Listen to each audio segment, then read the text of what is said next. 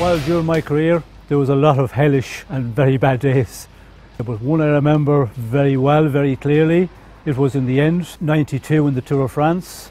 We went to a stage to Sestiere.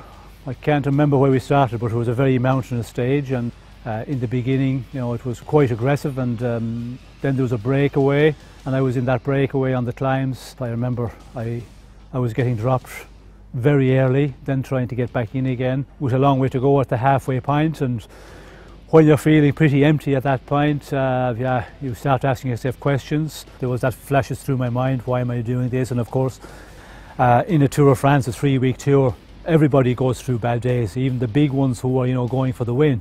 And you're hoping that the bad day is not on the real difficult days where there's, you know, 3 or 4 mountain climbs to be done with a mountaintop finish. And I remember I was with a teammate in a group of, I think about 8 or 10 riders, Acácio da Silva, the Portuguese rider, and I remember saying to him, I cannot get to the end of this day. And he said, come on, we'll stay in this group, they will, you know, they will ride steady to the finish.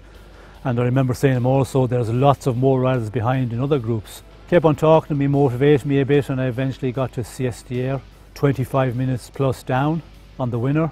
And the next morning I remember waking up and I was totally shattered. And I remember going to the start that morning and I said to myself, how am I going to get through this day? But yeah, it's the Tour of France, and the Tour of France, you know, if you can finish it all, if you can continue, you will continue going on, and that's what I done, and I got to Paris. But it was a real killer of a day, and a day that I will remember all my life.